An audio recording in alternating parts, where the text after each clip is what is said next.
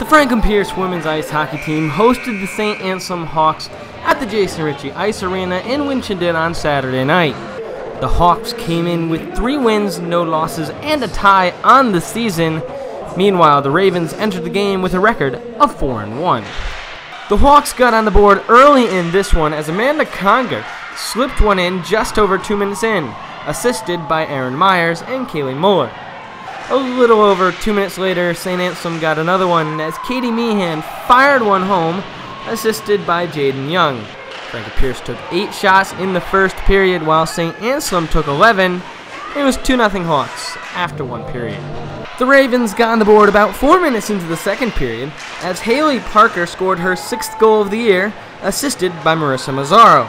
The Hawks answered about 5 minutes later as Megan Klaus scored on the power play, assisted by Conger and Kaylee Campbell.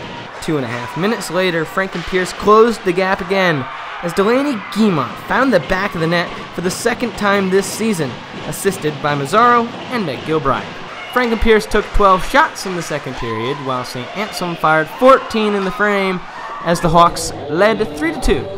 Heading to the third. St. Anselm upped their lead to a pair again as Amanda Nylander scored about 13 minutes into the third period, assisted by Kathleen Lefebvre. The Hawks put this one away late as Amanda Conger scored her 2nd goal of the night on an empty net.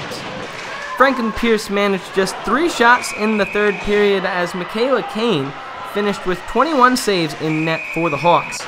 After a shaky first period, Jessica Strack was strong in net, registering 34 saves as St. Anselm pulls away late and wins this one 5-2.